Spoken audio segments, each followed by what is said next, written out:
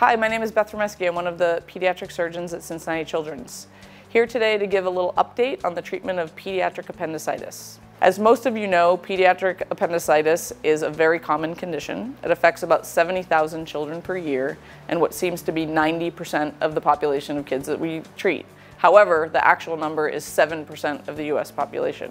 As some of you may be aware, we just recently completed a 3.5-year study as part of a multi-center trial looking at the treatment of pediatric appendicitis with antibiotics rather than surgery. So I just wanted to update you guys about what that study was about and where we stand in terms of that at Cincinnati Children's. So this multi-center study was actually based on a pilot study that included over 100 patients and demonstrated a 75% success rate of non-operative, i.e. antibiotic treatment of appendicitis at 1 year. The inclusion criteria for this study included patients 7 to 18 years old with less than 48 hours of symptoms. The patients had to have a white count of less than 18 and imaging studies, either an ultrasound or a CAT scan, that demonstrated no appendicolith and an appendiceal diameter of 1.1 centimeters or less. If there was any concern for perforation on the study, the patients were excluded, as well as any patient who presented with an underlying history of chronic abdominal pain.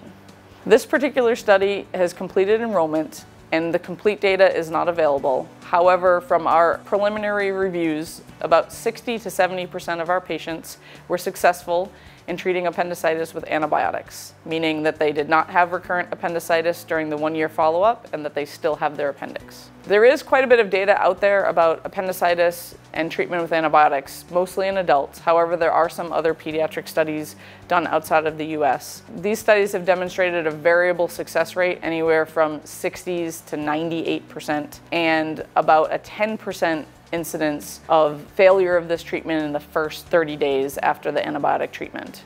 Importantly, these studies have demonstrated little to no patients who were treated with antibiotics who then went on to develop perforated appendicitis. Treatment of appendicitis with antibiotics rather than surgery could actually benefit children in terms of decreased cost of the overall hospital stay, fewer disability days, and overall improved quality of life. Currently at Cincinnati Children's, we are not pursuing antibiotics as a first-line treatment for appendicitis until we know the full results of the study. However, in select patient populations and when families and patients ask for it, we have continued to offer this treatment. So the takeaway points really for this video are that antibiotics may be an alternative treatment strategy for the treatment of pediatric appendicitis compared to surgery.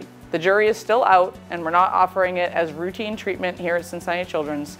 However, in select patient populations or in patients and families that ask us about this and want antibiotics rather than surgery, we have continued to offer it. We hope you enjoyed this update and found it helpful. If you have any further questions or want to discuss this further, please use the contact information on the screen.